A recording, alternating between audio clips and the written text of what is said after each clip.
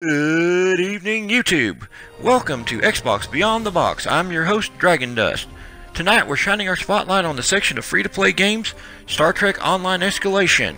So grab yourself a cold one, prop your feet up, and get ready as we take a look at Star Trek Online Escalation and what makes this game so great and why you might want to play it. First of all, ladies and gentlemen, let me start off by saying, if you're a Star Trek fan, then this is the game you've been waiting for. This game has different factions such as Klingon, Romulan, Starfleet, and each with their own little story arc. Now, I'm not going to get into details of what each story arc is. I want you to be able to play the game and enjoy that for yourself. I'm not doing spoilers here. Now, create a character mode, really great.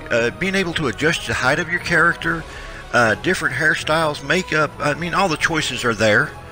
Now, I will say, as far as bad points, a little heavy on the microtransactions, but they do have package deals, so that kind of evens things out.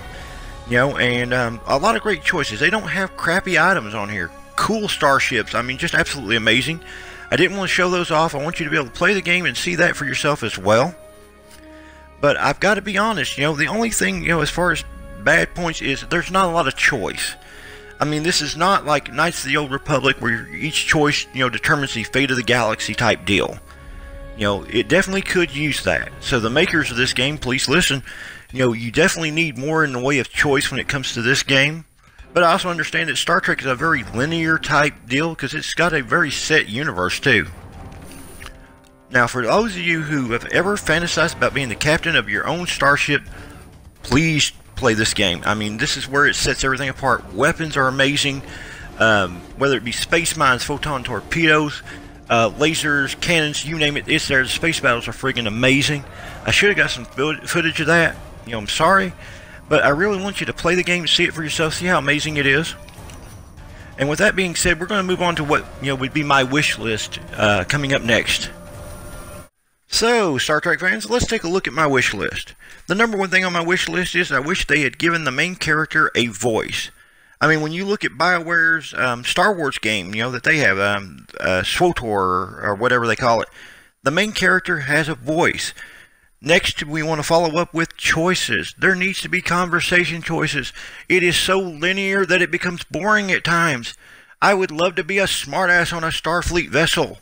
I would love to tell, certain brass, what I think of them, or just outright tell them to kiss my ass on certain missions. It's hard to be Captain Kirk when you ain't got no voice. One of the things that made Kirk great was he was an asshole when he felt like it. And that's one of the downsides to this game. You can't truly be an asshole. Let's face it, Star Wars has them beat. If you want to be a Sith and you want to be an asshole, you can. You want to be a Jedi and be an asshole, you still can. The next thing that is kind of a little bit of a bother is they're kind of heavy on microtransactions. They need to lighten up on that just a little bit. Now, I understand they've got to make their money because they do give us free episodes. If they put a faction on here, it's for free. And, but some of the things that they're selling, is a little pricey, for any game. So, cut back on the price. Remember, we've been hit by 4 hurricanes. Or, I don't know, Nate would probably be a half hurricane. Came in at hurricane status 1, though people that are being flooded would disagree with me. But nonetheless, we need to kind of cut back on the price. Give us a break. Hell, Christmas is coming up. Yeah, I know that's a lame excuse. But still, that's the only real complaints I have about this game. Everything else is awesome. Space battles, gun battles, storyline, all of it friggin' awesome. The items, the ships, everything is just, if you'll excuse the language, fucking amazing. I highly recommend this game. It's free to play. Hell, what do you got to lose? If you don't like it, you remove it from your Xbox, you move on. No money charged. But I would definitely recommend, playing it for a while. Enjoy the space battles. Co-op is amazing on here. Hooking up with friends to take on enemies. It's kind of like Horde at times.